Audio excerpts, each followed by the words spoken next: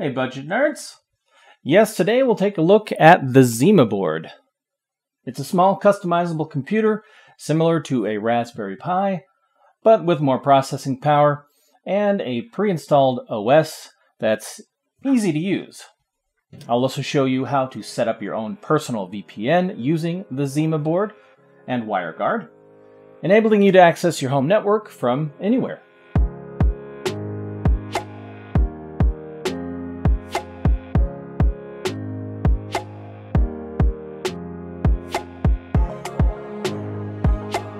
The Zimaboard is made by the company Ice Whale Tech. Yes, they reached out, and they sent two over. Yes, two. You can win one. Dump in the comments what you do with your Zimaboard. The winner will be chosen randomly. I'll reply to the winner's comments, so keep your eye on replies, and you can just email me your home address. Just be careful. There have been people in the past that have posted as me. If you'd like to skip to the WireGuard setup of this video, jump to this time. Inside the box you find some stickers, the power supply, and a few plug types to snap on to the power adapter. It runs on 12 volts at 3 amps. Digging deeper into the box you find some instructions and the Zimaboard, some more stickers, and finally a SATA power and data converter cable. Zimaboard is said to be the world's first hackable x86 single-board server or computer. Instead of hackable, maybe they could use the term customizable. You can do quite a lot of things with something like this, like use it as a NAS, a router or a firewall, a home server, a VPN server, which we'll cover later, web hosting, data backup, media server, print and file server, IoT gateway, and the list goes on. It looks pretty cool. I like the gray and the orange colors. It's passively cooled with a very large heatsink on the top.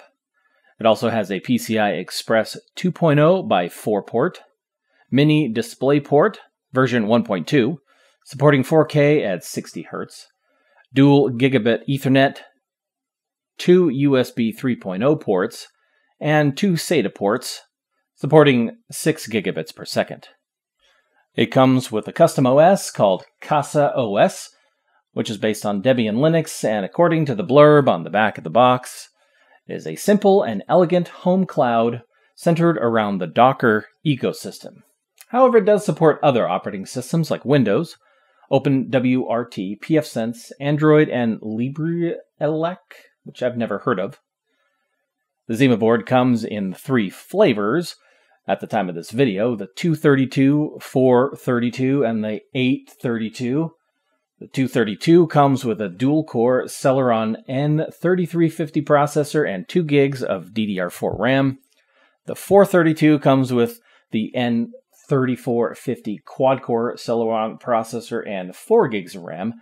And the 832, which is what they sent me, has the same 4-core processor with 8 gigs of RAM. It supports Intel's virtualization transcoding of video up to 1080p and even supports decoding H.265, so the multimedia applications are there for sure. The 232 model comes in around $120, $160 for the 432, and $199 for the 832. It's certainly a bit pricier than the Raspberry Pi, but it does seem quite a bit more capable. If you need the extra processing power, or could use the I/O and software that leans toward networking or server applications, it could be worth it. Setting it up was pretty easy. Like, super easy. Once it's hooked up, visit casaos.local in a browser from a PC on the same network, and then create your account, and you're in. At this point, you could visit the App Store to install apps to get this thing working for you.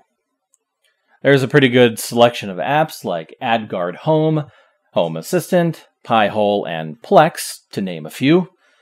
And after an update, WireGuard Easy showed up on the list. Let's focus on setting that up. WireGuard is a simple, fast, and easy-to-use personal VPN, and it's free. You can install WireGuard on lots of devices, and Zimaboard is certainly one of them. WireGuard Easy is a simplified version of WireGuard that has a really easy web GUI. A few years ago, I released a video about setting up port forwarding to be able to remote into a computer from outside your network. While that does work great, there are a few downsides to something like this, namely security. It's not usually the best way to go about it. Setting up a VPN solution like this is better because it can give you access to your whole network, not just a single PC. It's also much more secure, offering encryption and making it much, much more difficult for intruders to get in. Let's go through the steps right now. First, make sure your Casa OS is up to date. You can do this by going to the Settings menu in the upper left and clicking on Update on the bottom of the menu, and then click Update Now. If there is no update button, then you're good. Next, go to the App Store and install WireGuard Easy. Note, you will need to change the WireGuard host info later on. Click Next Steps. After it installs, click on the menu button for WireGuard and click Settings. Scroll down to the WG Host section and change it to your public IP address. If you do not know your public IP address, just open up another browser tab and Google search "What is my IP?" Next, we'll want to log into our router to set up a static IP address and port forwarding for our Zimaboard. You can log into your router by visiting 192.168.1.1 in your browser, or maybe 0.1. If you're unsure or these do not work, you could open a command prompt window, type in ipconfig /all, and then look for the default gateway under your wireless adapter or Ethernet adapter, depending on which one you're using.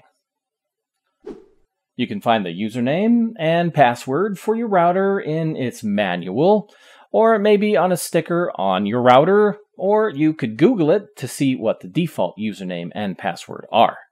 I recommend you change them if you are still using the default. Once logged in, you'll want to head to the area of your router that shows what clients are connected, or to its DHCP section. This will look a bit different for each router, make, and model, but you can check your manual for those details or Google it. On mine, it's under LAN, then DHCP server.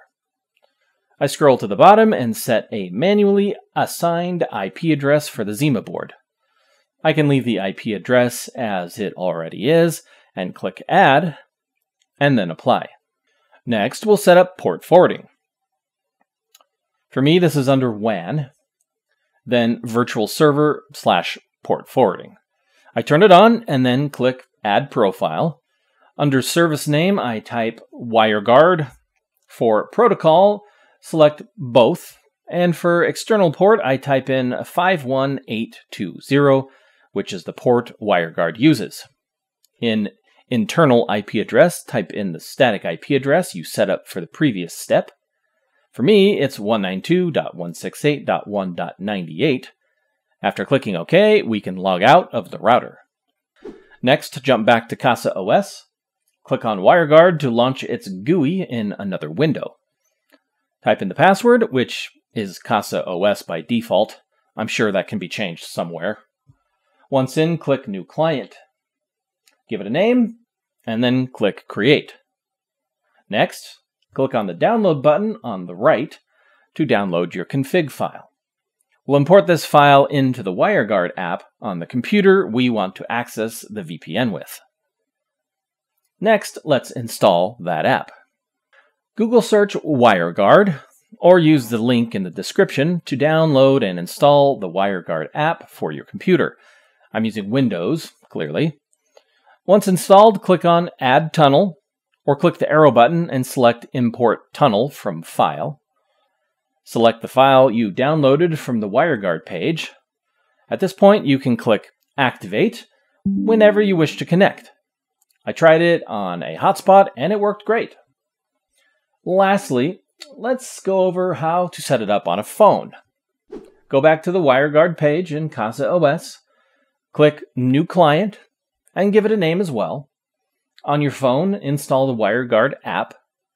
open it, click on the Add icon in the lower right and click Scan from QR Code. Back on the WireGuard page, click on the QR code icon and scan it with your phone and give it a name. Turn it on anytime you wish to connect with your phone. Yes, it's that easy. The only potential tricky part is the router part, but you could probably find a video out there about your specific router. I've wanted to do a video about HomeVPN for a while, and the Zimaboard, along with WireGuard Easy, made it, well, pretty easy. The Zimaboard isn't the cheapest, and it might not have quite the documentation or community that the Raspberry Pi might have, for example, but it does make things pretty easy and does have a decent amount of processing power and a ton of expandability. Just check out all the devices they have on their website, and I'm sure you're not limited to just these either. Well, if you're interested, there are a few links below. Do not forget you could win one of these from my channel. Just drop in the comments what you'd do with your Zimaboard and beware of imposters. Thanks for watching.